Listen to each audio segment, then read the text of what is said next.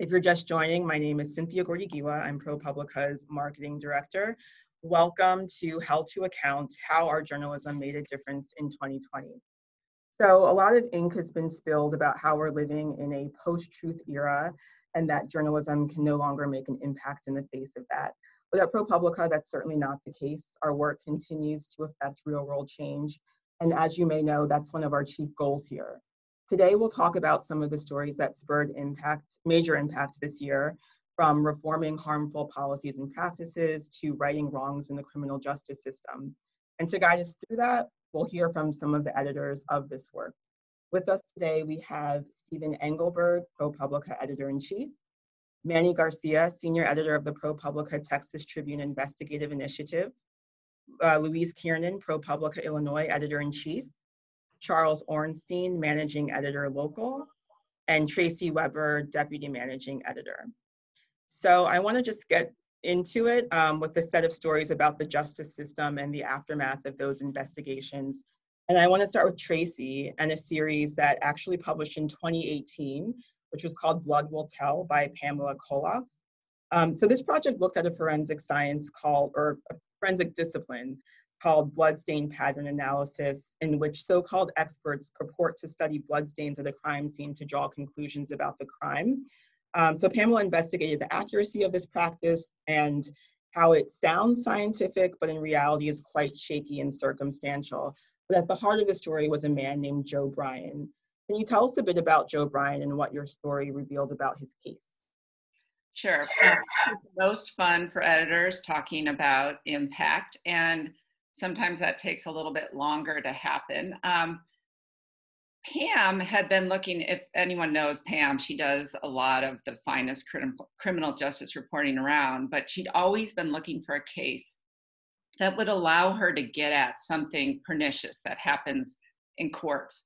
And prosecutors have a case that's kind of weak and shaky, and they bring in a forensic expert, someone who purports to be a specialist and a sort of dubious forensic scientist. And they throw out a bunch of jargon and they wow the jury, and they sort of cast doubt with using a patina of science. So when Pam heard about the case of Joe Bryan, she thought she had her way into looking at bloodstain pattern analysis. Joe Bryan was this well-loved high school principal in this town outside Waco called Clifton, Texas. He and his wife, Mickey, who was an elementary school teacher, were just well thought of throughout the town. You could always see them walking at night hand in hand. They gave money to kids who couldn't afford school field trips, well loved. And so when Mickey was murdered one night in their bedroom, and Joe was 120 miles away at a teachers' conference, everyone thought Joe could never have done it. And no one believed he could have done it. But the local authorities came up with this case, and they built a case, even though there was no physical evidence, no motive, and they, had almost no sort of evidence to type their case. They went ahead with this case against Joe Bryan. And in court, the case was sort of shaky, and it didn't seem like they had enough to make the case until they brought on this local cop. And the cop had taken a forensics course in blood spatter analysis, a week-long course, and suddenly he was an expert. He had no science background, but they brought him on the stand, and he convinced the jury that there was a scientific basis for Joe's guilt. Joe is convicted, he is sent away to prison, and everyone in Clifton turned their back on him. So Pam comes along, she sees this case as the vehicle, but then Pam decided to do something extraordinary. If you look at most ProPublica stories, or many of them, they have kind of a dual track. They have a case they're looking at, but they also have a separate sort of track that's the point of the story. In this case, it was Joe's guilt or innocence, but it was also blood spatter forensics. So Pam came to me and said, I would like to become a blood spatter expert. So, and I would like to take the same course that the expert in Joe Bryan's case took. And so one of the glorious things about ProPublica is I could say, sure. So Pam paid $700 and drove to Oklahoma, where she and 20 cops took a week-long blood spatter workshop. And I can still remember her sending me pictures of her with a bloodied axe, swinging it all over and then measuring the blood spatter. But Pam proved a great point, and this was a crucial part of her story. She was now a blood spatter expert with the same training as the guy who put Joe Bryan away for 30 years. And she could talk in the story in the language of the forensics they used, and she could dispel the sort of magic that forensics held in the story. And so it was a sort of a crucial way to not only unravel the case of Joe, but also unravel the forensics that underlay it. Okay, so after that first story published in May of 2018, a few things happened. First, the Texas Forensic Science Commission gets an independent expert to re-examine the analysis used to convict Bryan, or Joe, we'll call him Joe, it's his first name. Bryan's his last name, it's confusing. And then after that review, the commission found that the prosecution's bloodstain pattern testimony was, and I quote, not accurate or scientifically supported. And even the prosecution's own bloodstain pattern expert in that case came forward and said that his conclusions were wrong. So it seems like this is a clear pathway for the release of Joe Bryan.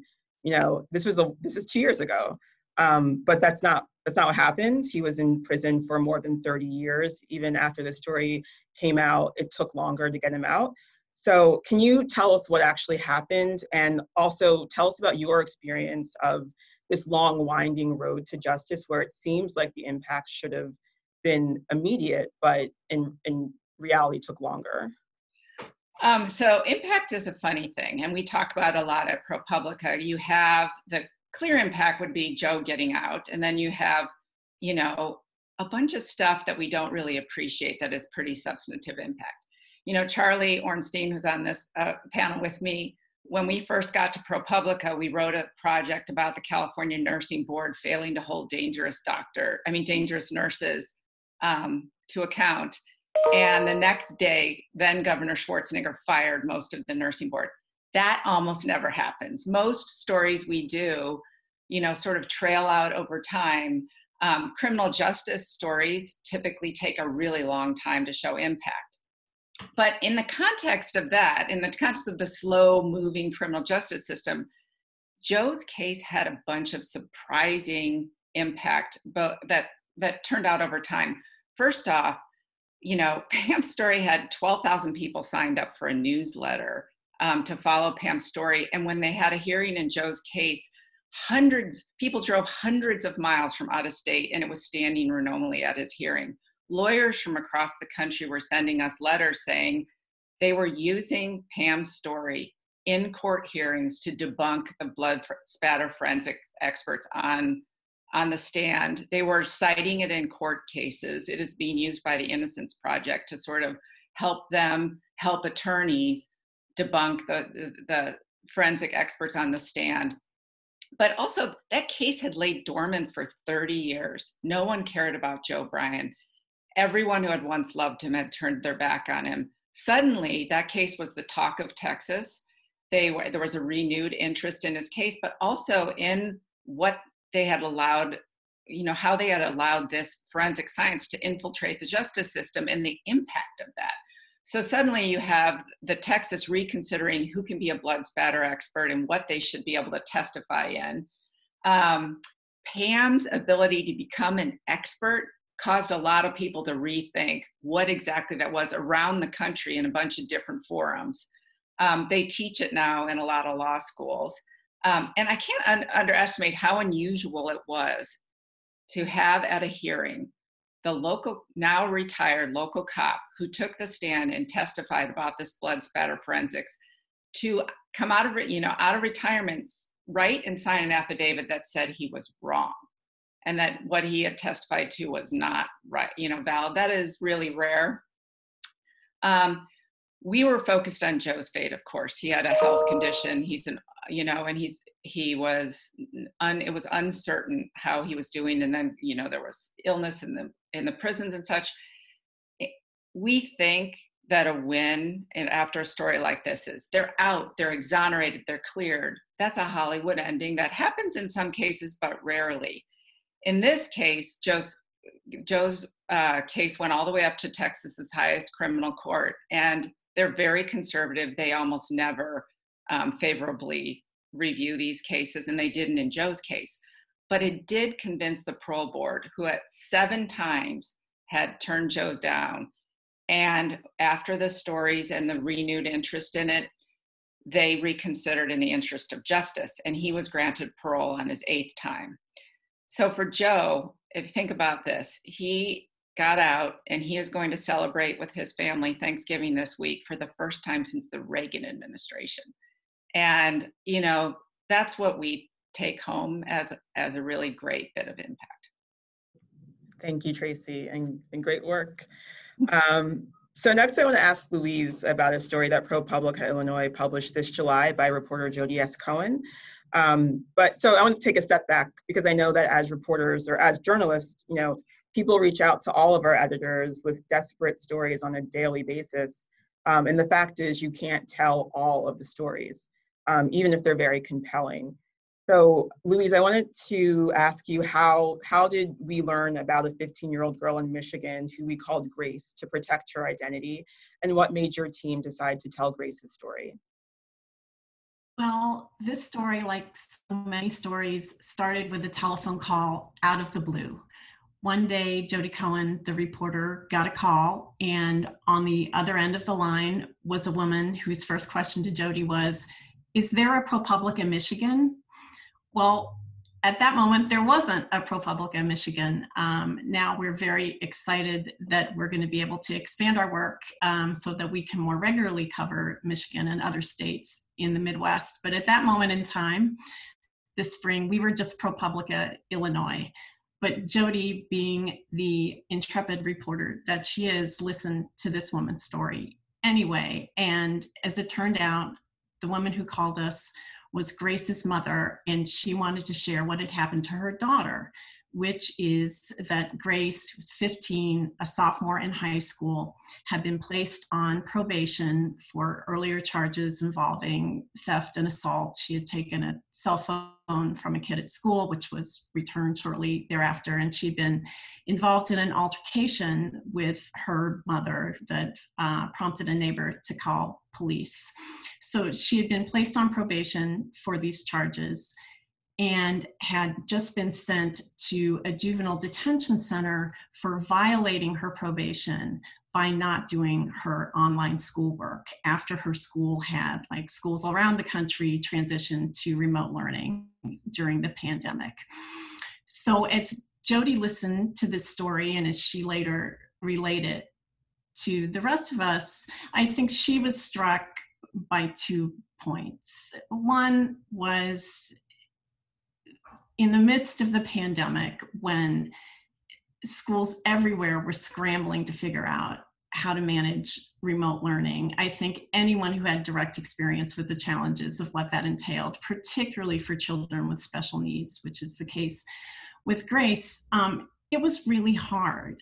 And the idea that you could be sent to detention for that, I think, was very striking to us. And then secondly, I think the story really spoke to us because we were facing a cultural moment of racial reckoning, sparked in part by the police killings of George Floyd and Breonna Taylor and others. And Grace's case spoke to the question of racial injustice in the juvenile justice system. Grace is Black. She's Black in a school that is predominantly white, in a county that is predominantly white, and was in a juvenile justice system that federal data shows imprisons Black kids at a rate 4 times that of white kids.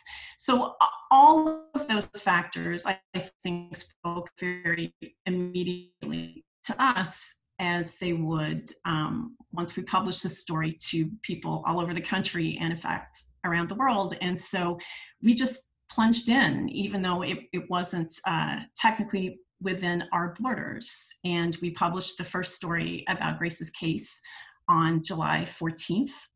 That story almost immediately went viral. It was covered by news outlets across the country and abroad. More than 300,000 people signed an online petition to demand her release. Everyone from Hillary Clinton to Janelle Monáe was asking that she be removed from detention, and then it just grew from there.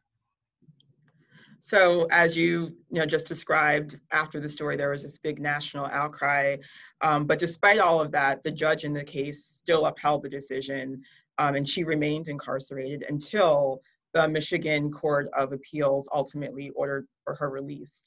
But so between ProPublica's story and Grace's release, that was 2.5 weeks. But the thing is, like, the story still didn't move the heart and mind of the judge. It moved all these other people. And in that process, Grace kind of became a celebrity, right? She, even as you were very careful to protect her identity and protect her privacy, there was still all this attention on her. So my question is, as an editor who helped shine a spotlight on her case, did you feel protective of Grace and all the newfound attention she was getting? And how did that attention change her life after she was released?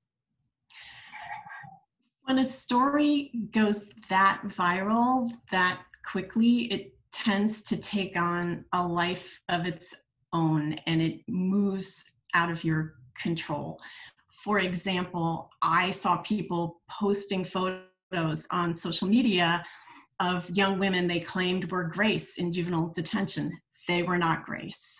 I saw factual errors in other media coverage of the case, and we tried to correct misinformation where we could, but we really focused on continuing to do our factual and thorough reporting on the case. And of course, throughout that, we were very conscious of not creating harm for everyone involved in the case, and most of all for Grace, this 15-year-old who was at the heart of it. Interestingly, Grace, while she was in detention, didn't know that much about what was happening outside. Her mother had limited the amount of information she told her about this viral campaign to free her because she didn't want to raise her hopes. They were not allowed to watch television in the detention center, to watch news on television, but they were allowed to listen to the radio. And Grace had her radio tuned to NPR one night and heard a story about the case and realized that that was her. It was not until she was released on July 31st, as you said, less than 3 weeks after the initial story ran, and went home, and her mother began to share with her the hundreds of letters that people had written to them about the case, and to share some of the social media with her about it. But they've been rightfully so very protective of her and her identity. They've had many, many offers to appear on television programs or through other media, and turned those down. In fact, the only time Grace has really spoken publicly was at a conference for a nonprofit organization that advocates for Black girls. And she spoke at that conference with the video turned off. But she is back at home with her mother. She is attending a new school where she's doing well. She actually had her first part-time job this fall, where she was out canvassing voters for the election, and she's doing well. Great, thank you so much, Louise. So I want to turn to Manny next. And by the way, Manny leads ProPublica's Texas reporting initiative with the Texas Tribune. And he formed this team at the beginning of the pandemic. Most of them have never even met in person. They've never shared office space, but they're still producing incredible journalism. So kudos to Manny for managing that under such extraordinary circumstances. So one of your stories, in July, ProPublica and the Texas Tribune exposed the practices of Opportune Inc., an installment lender that caters to Latino immigrants. And reporters Ren Larson and Kia Collier found that Opportune was continuing to sue borrowers even after they lost their jobs because of the pandemic, and therefore, missed payments. So, Manny, there were a number of lenders across Texas, across the country, that were also doing this. They were suing borrowers during the pandemic. How did your team come to focus on Opportune in particular? Cynthia, first, thanks for the shout out for Team Texas.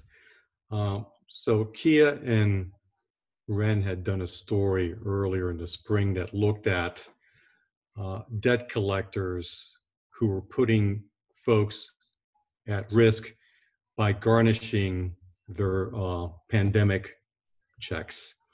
So therefore, a very important story based on that, Kia and Ren asked themselves a question. So which debt collectors are filing the most lawsuits in Texas during the coronavirus pandemic, which we know has left over 3 million Texans without jobs? So you'll enjoy this chess game, and I'll walk through everyone on here. If you follow the Queen's Gambit, you'll see some steps here in our game. So we asked the hard question, who's filing the most lawsuits? So the next steps is like, how do we get there? So it's twofold. Who are the people, the experts in the industry, or the folks who are advocates for those who are suffering at the hands of these debt collectors? Who do we talk to? Second of all, what records do we need to try to determine who is the largest filer of lawsuits? So then it's the hurdle and the workaround. So think of critical thinking skills in the sense that the hurdle is like Texas has 800 justice of the peace courts. Think of it as small claims courts, even smaller. All of them are fiefdoms. So the record keeping is very chaotic.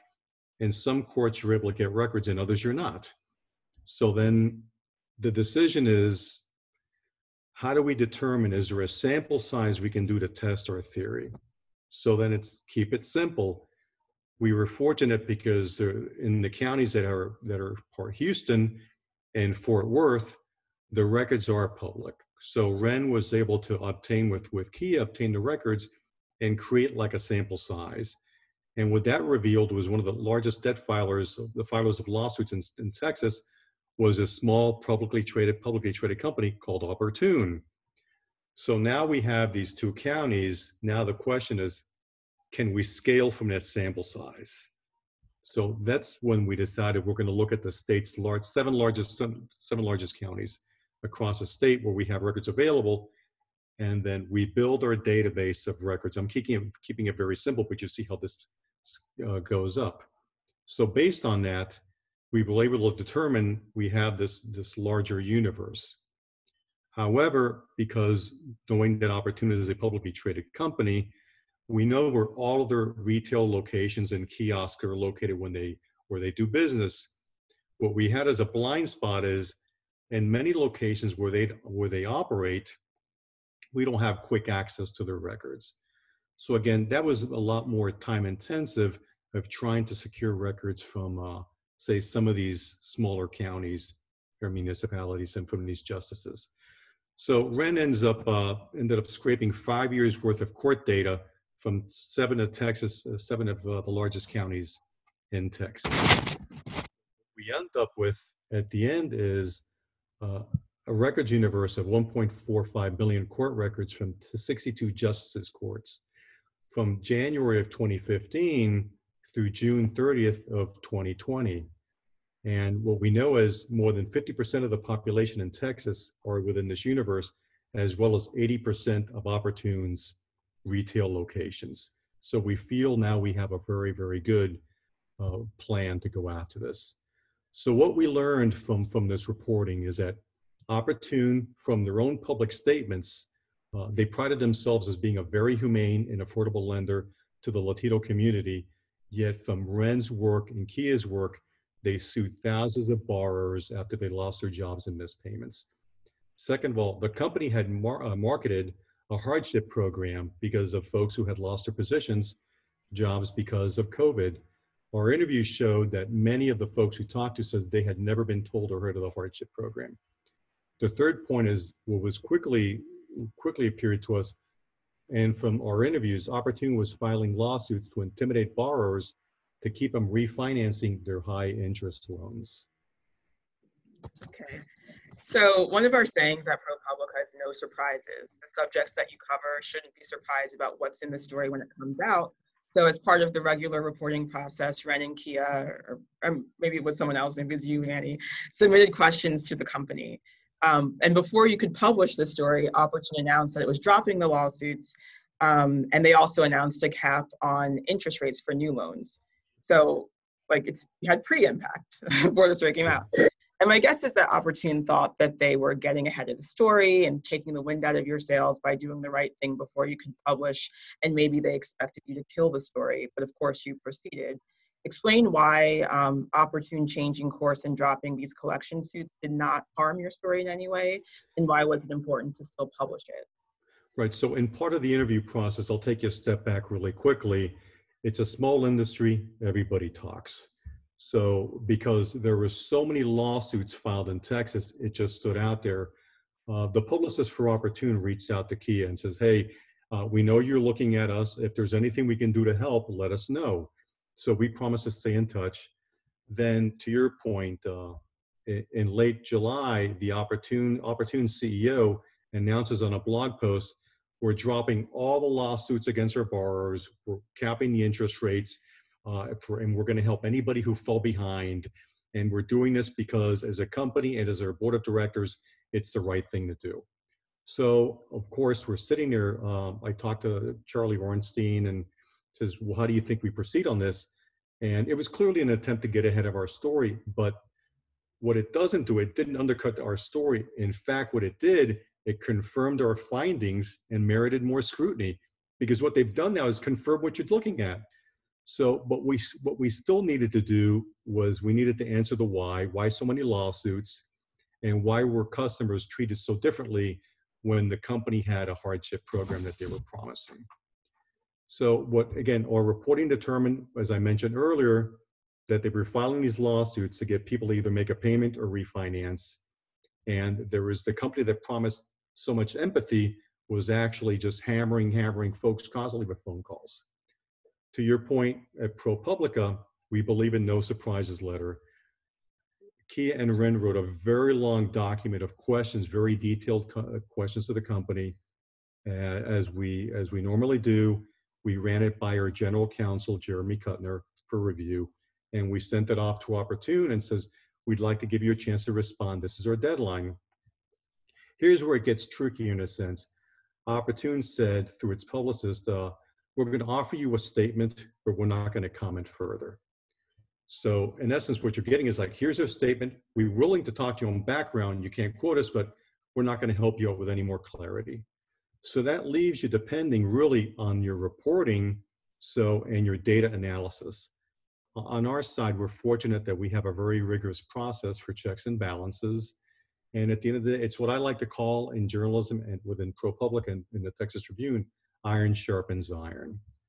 So Ren's data work went through Ryan Gorchowski-Jones, our data editor, and Chris Essig at the Texas Tribune, who went back because we wanted to double check that our data was pristine, which it was.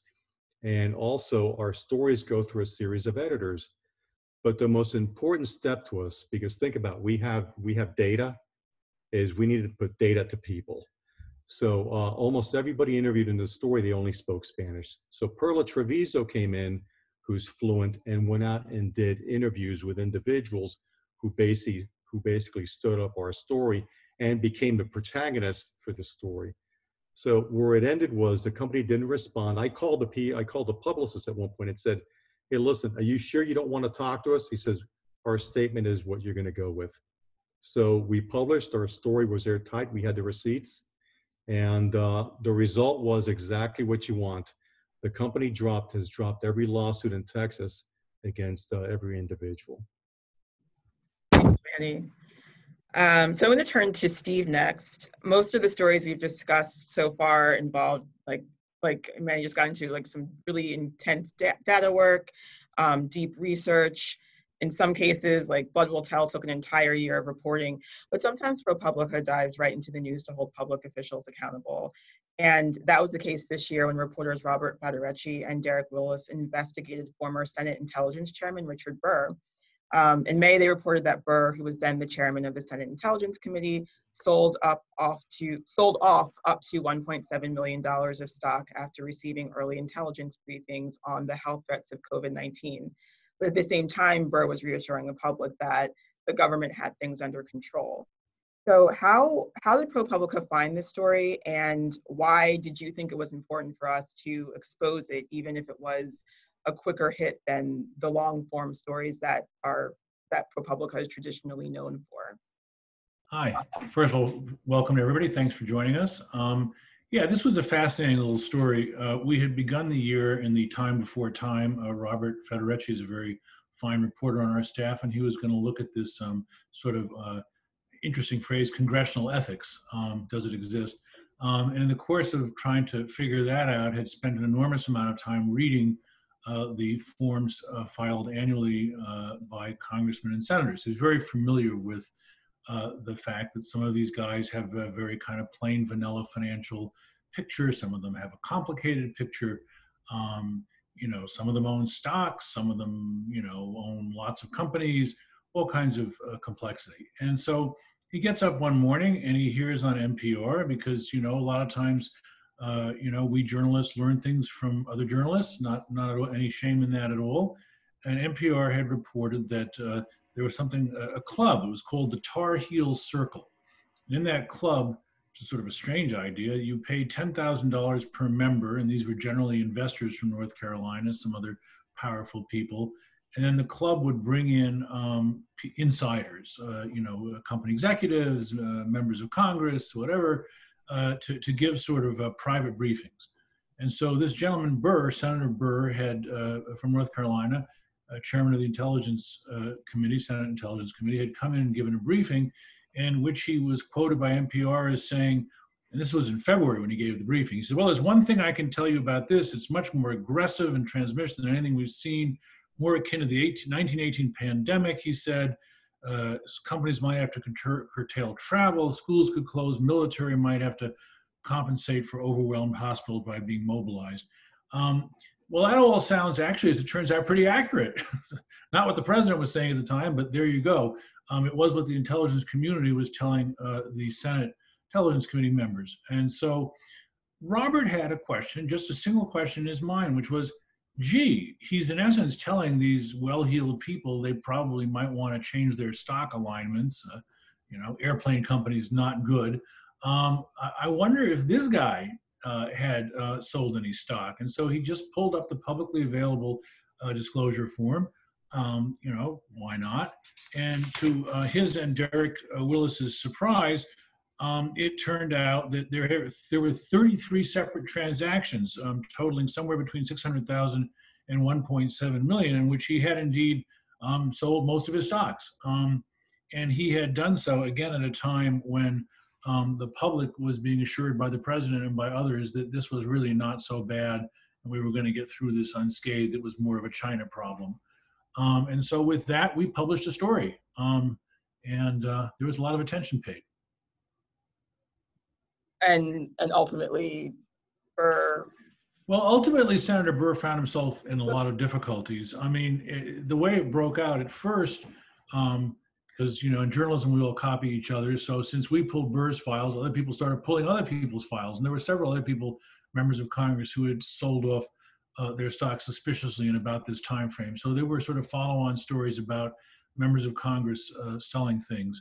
And then we started looking into Senator Burr more because, you know, the disclosure reports contained all sorts of things, including if you buy or sell property. And it turned out that he had sold his house to a lobbyist at a price the lobbyist had set. So that made another little interesting story. And then the next thing we know, one day we wake up and the FBI is serving a search warrant at the good senator's house, pulling all of his records. And then shortly after that, he was no longer chairman of the Senate Intelligence Committee. Now, he is still a member of the Senate as of today. So that investigation is ongoing. Haven't heard much about the FBI investigation of the senior Republican from North Carolina during the Bill Barr Justice Department administration, but I would not be shocked if after January 21st or so, we might hear some more about this. Okay, thank you, Steve. So I want to stay on the topic of the federal response in the beginning stages of COVID. And I'm going to get to Charlie in a minute, but going back to Tracy, I want to talk about a story that you edited in March and April of this year. Patricia Callahan and Sebastian Rotella investigated how a US subsidiary of Royal Philips, which is a Dutch appliance and technology company, had received millions in federal tax dollars years ago to deliver a low-cost ventilator for pandemics, but they never actually did it. And then despite that, they struck another deal with the U.S. Government for $646 million or $646.7 million, 4 times the price of what the ventilator should have been. So walk us through what happened there exactly and how you got this tip, and what do you think it says about the early stages of the federal response, or what it says about the federal response in the early stages of the pandemic? So, sure. To set the scene with this, you got to remember that in March and April, there was this, at least in New York, this in the East Coast and a couple other spots in the city, this sort of desperation that people were flooding the hospitals. And at that time, everyone really thought putting the serious patients on ventilators was this life-saving move. And there's this desperation for ventilators. And why didn't we have any in this national stockpile that's supposed to be prepared for pandemics? And Steve, see, even when you're editor-in-chief, you still get tips. Steve got a tip from someone that he passed along to us that we should take a look at this deal that had been struck for to put ventilators in the stockpile. What had happened to it, because it had never been fulfilled. So the reporters, which also included Tim Golden, they decided to go dive into this world that they knew nothing about of contracting for, things in that. And what they discovered is what you oftentimes discovered, that the tip that Steve had gotten was like a good, interesting thing. That deal had died out, but there was another subsequent deal that was actually the really bad deal that we should take a look at. So the reporters dove in and found out that years ago under Obama, they had actually contracted with Philips and said, hey, what we really need is a portable, low cost, easy to use ventilator that we can make a bunch of them and put them in the stockpile. So they paid Philips to design just such a ventilator, and they agreed on a price of $3,280 each. And they wanted 10,000 of them. So they paid the company to design and manufacture these. Then when the pandemic strikes, everyone's like, well, where are those ventilators? And it turns out they hadn't actually delivered those ventilators yet. But with some sleuthing by the reporters, they were able to discover, but they were selling, Philips was selling an almost virtually identical ventilator produced in Pennsylvania, shipping them all around the world, but they had not shipped the ones to the stockpile. So this produced a bunch of outrage. They write this story, people are like, what the hell, what's going on here? And then, so we published the story, and then the Trump administration, and this was the sort of shocking thing, agrees nevertheless to a subsequent deal with Philips in which it agrees to buy all these ventilators the same ventilator and the same design at 4 times the originally agreed upon cost. So the contract with them was for the one, as you noted, for $647 million. And at the time, that was the largest coronavirus contract for anything. And so we had written that story, and we put that story out there. There was a lot of outrage. And ultimately they backed out of. Well, so it happened exactly as we all totally love it to happen, where members of Congress smartly jump on our good work and investigate this thing and find out that they are able to, get all kinds of documents that we could not get. And they actually published their investigation. They find evidence of fraud in the deal, and fraud, waste, and abuse, and that the Trump administration had paid up to $500 million too much for the ventilators, and that Pete Navarro, who struck the deal, had been gullible and agreed to pay $15,000 for each of the ventilators. And then the federal government backed out of the deal, and before Philips had delivered a third of the order and saved taxpayers hundreds of millions of dollars, it was a win. So great. Thank you, Tracy. I know that was a lot to summarize. I know, so but it was basically underneath it. It was like one of those rolling investigations where everything you want to happen is happening right as you go along, and the impact is a win for everyone. So that was a fun one. So I want to turn to Charlie next to talk about at least one of our local reporting stories this year, because it's not just the federal government with this kind of influence over things. State government also requires scrutiny, of course. And Charlie, you had mentioned earlier, like in a conversation with Just Us, that since the pandemic, reporting on non-COVID stories in local government has decreased dramatically. And for local reporters who want to tell these other stories, it's been a bit more challenging for them. I'd like to hear more about that through the lens of our work this year with the Maine Monitor, and their series looking at how Maine is the only state in the country with no public defender system. And instead, legal services for the state's poorest defenders are left to private attorneys who are contracted by the state office that doesn't properly supervise them. So tell us about the challenges that the Maine Monitor reporters, Samantha Hogan and ProPublica data reporter Agnel Phillip, faced as they took this on in the age of COVID and what they were still able to uncover. Yeah, Cynthia, I mean, you're exactly right. The underlying problems that are going on in local and state government, and not even government, but just in regions across the country, haven't just disappeared because COVID has arisen. But the ways of getting at them has really changed. Courthouses are closed. City councils aren't meeting in person.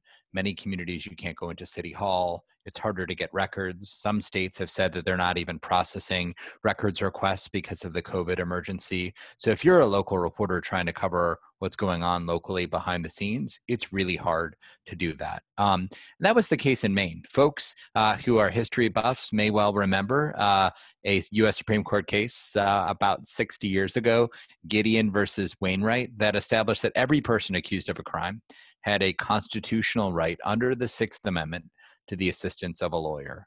And states are required to provide one if you're too poor to hire your own. In many states, that entailed setting up a public defender system where the state had an office that it funded with public defenders who took care of this.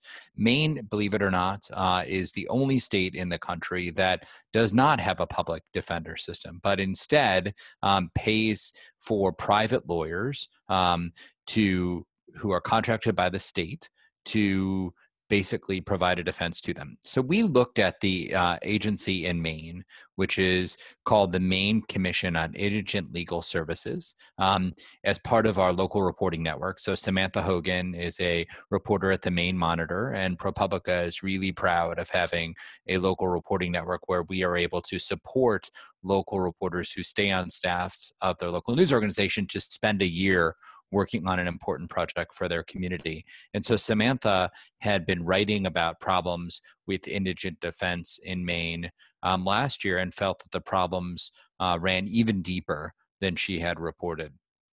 And what she reported on this fall is that the state, as part of the MCILS, this agency, had hired attorneys who themselves had had disciplinary problems for professional misconduct, that these people were being hired to defend the indigent in Maine. So just to give you an idea, the commission lawyers in Maine represented about 15% of the lawyers who were practicing attorneys in Maine, but they were 26% of the lawyers who were disbarred, suspended, or reprimanded in the past decade for professional misconduct. We found attorneys, one lawyer is a registered sex offender, convicted of possessing child pornography. Another one was found to have exposed himself to a client. There were other folks that had other criminal backgrounds, and then were just went right back to defending people who were accused of crimes. And in many cases, it ended badly for those people. So Samantha published this, and very immediately, this led to impact. The executive director of this commission announced that he would retire this year. The board of the commission recommended to Maine's governor that she double the budget for indigent defense in Maine. It's unclear she'll actually do that, but the commission board recognized immediately how serious these problems were.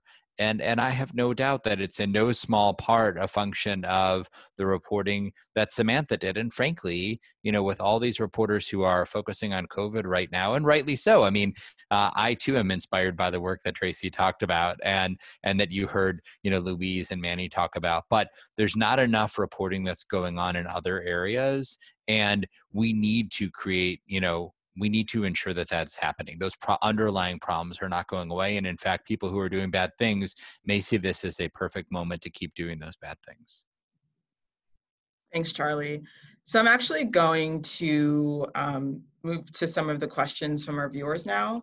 We may go back to my questions if we don't have that many. But you know, as a reminder to the audience, if you'd like to ask a question, just click the Q&A button at the bottom of your screen to type it in. So our first question comes from Brooke Baldwin. I'm not sure if it's like the CNN Brooke Baldwin or same name. But anyways, she says, as journalists doing work that exposes people doing things they shouldn't be doing, you yourselves can become targets, or can become targets. So to the degree that you're comfortable sharing, how do you have to think about protecting your communication and other aspects of privacy to continue to be able to do this work? So like, how are some of the ways that we just keep our communication secure, and how do you protect yourself and your subjects? Well, you really, look, there's a limit in the modern world to how much you can do, but we certainly try to take the basic precautions. You know, every one of our reporters is adept in the use of things like Signal, where you can send messages through an encrypted app and make sure those messages disappear either immediately or within a day. So, you know, this is a way of, you know, covering some of the more obvious things. But the truth of the matter is, you know, in the modern world, it is really hard to have dealings with people and not leave behind some kind of electronic breadcrumbs. And so, you know, depending on who we're dealing with or what we're doing, you know, you certainly take a bunch of precautions, particularly say in the national security arena. But you know, it's actually you know, a challenging thing with, you know, the cell phone location data and all the rest of it.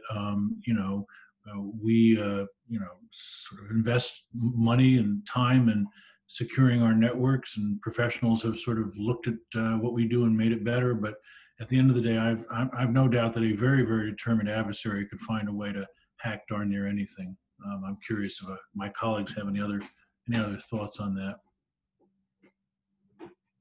So we have a whole page sort of devoted to how you can contact us securely and give us information securely. COVID has been a real problem because a lot of times you might actually avoid any kind of phone or electronic altogether and meet someone in person. We are still doing that. We have reporters that have gone out and reported socially distant and can gather information in ways that won't leave that electronic trail.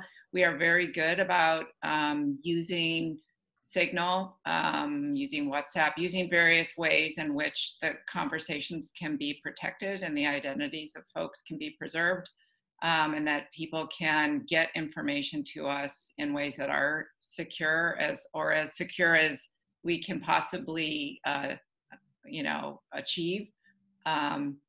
It is challenging, and you know, I feel like there's sort of a one-upmanship game of keeping things private, but we are really dedicated to it. Great, thank you. So our next question kind of deals with this idea of being in a post-truth era. This is an anonymous question they ask. Given how widespread disinformation has become and how vilified credible investigative journalism has been by some in our society, how do we renew and reinforce people's trust in the fact-based reporting that you do? And do you find that, are you finding that you're getting like a lot of pushback, you know, in the face of your facts? I mean, is this something that you're kind of grappling with, and how have you grappled with it as journalists? I don't mind stepping in and answering that. I think, you know, one of the things that we try to do and that ProPublica is known for doing is bringing the receipts. And Manny mentioned this, but I think it's incredibly important that when you report that something is broken or you report that you found something, we try as best we can to share what we found with the public. That often means sharing the documents, the data, case studies, snippets of decisions so that people can read for themselves. I think, you know, when Tracy and I worked together on investigations, we always felt that in addition to asking people to trust us, we should let them see for themselves and then come to their own conclusions. And when you do that, the level of trust that people have in you only increases. I And could that, add go to ahead, that, Mary Louise. Charlie, I like to think that transparency is the foundation of trust, and that the more that we are open about how we do the work that we do, the better able we are to grow trust. I think as a profession, we tend to assume that people know a lot more about how we do our work than they actually do, and that making sure they understand the way that we go about it, that, for example, an anonymous source is not anonymous to us. We know who that person is. There is a whole process through which a news organization goes through to accept an anonymous source.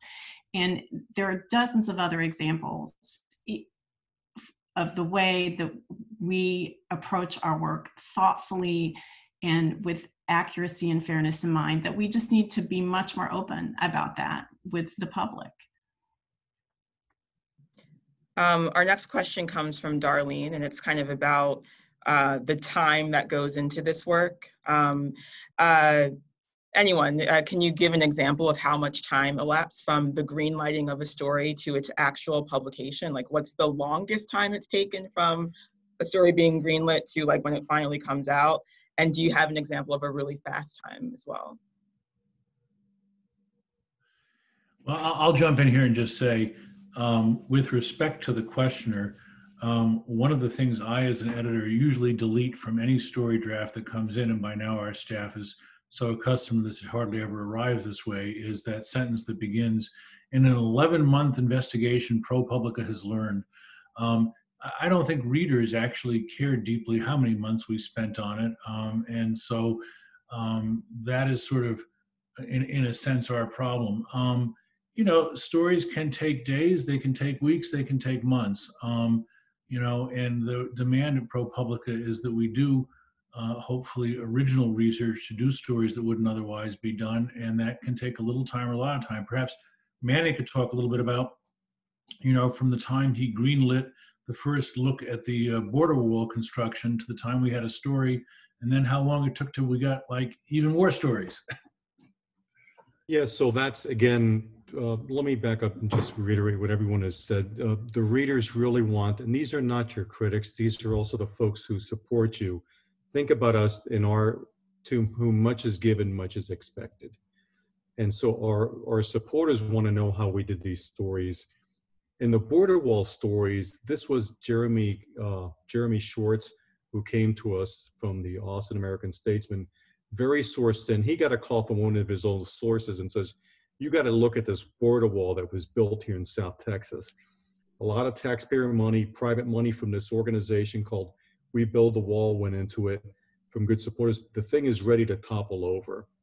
And so initially, Jeremy was balancing several balls, and he sent me this tip. I sent it to Charlie and said, hey, listen, this sounds promising. While Jeremy's chasing this other lead, I'm just going to have Perla make some calls, because Jeremy and Perla worked on it.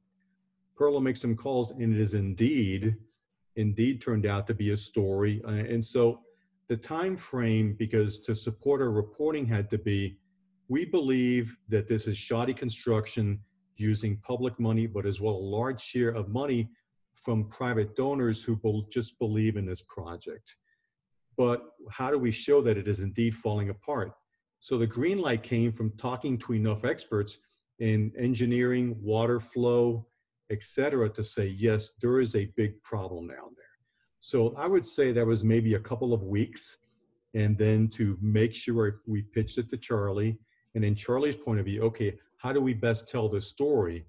And of course, one of the big home runs here happened to be actually with a Texas Tribune, that Miguel got a drone pilot to fly over this thing and show just what a mess it is, because you could write, but there's nothing more powerful than pictures. So I think that was probably a couple of weeks to talk to the experts to get it greenlit. But then over the course of the first story was maybe about, I think maybe Charlie may remember, like about under the month. But what was incredible about it, the President of the United States on a Sunday has read that a storm passed and the wall started, just clearly it was not going to do well in the long run. The president sends out a tweet basically disavowing any knowledge of anything related to this thing, considering one of the key founders of the We Build a Wall group is Steve Bannon, who was one of his chief campaign strategists, who subsequently he and other We Build a Wall members were indicted in a case of looting the charity. They're allegedly charged with looting the charity. So you see, it's what the product that you see really is many steps in laying the groundwork for publication, and that's that rigor that we apply. Okay, we have so many great questions and not a whole lot of time. This might be the last one. Can you talk about the benefits and challenges of reporting and doing investigative journalism as a nonprofit organization? I don't know if you have thoughts on this. Like, do you feel like there's particular challenges or benefits of being a nonprofit? Just to jump in very quickly there, I think the biggest benefit potentially, first of all, the work is done at the same kind of level that any other sort of top news organization is. I would say the biggest benefit is that we are built around the entire thing that this hour has been about, which is impact. So the biggest benefit that we have is that we can choose stories where we're potentially going to have impact, rather than having to get massive number of clicks or even, you know, stories so fascinating that anyone would, you know, give us $800 a year to subscribe. By the way, if anybody wants to do that, that's great. We have a donate page, come on down. But if you're not moved to give us $800 a year, we'll do it anyway. And we'll do it for the impact, which is what we've been talking about here. And I think for me, as someone who grew up in for-profit news organizations, that is a completely different mindset. Okay, and I'm going to take another question. And before I take that last question, a note from our president, actually. Tracy earlier was talking about a page that gives you lots of information on how to securely share stories with us or information. And that page is propublica.org/tips, TIPS. Okay, so our next question comes from Jenna. She says, there's a fine line between activism and journalism when the result is political or legal impact. How do editors delineate the two within ProPublica to make sure motivations are purely journalistic?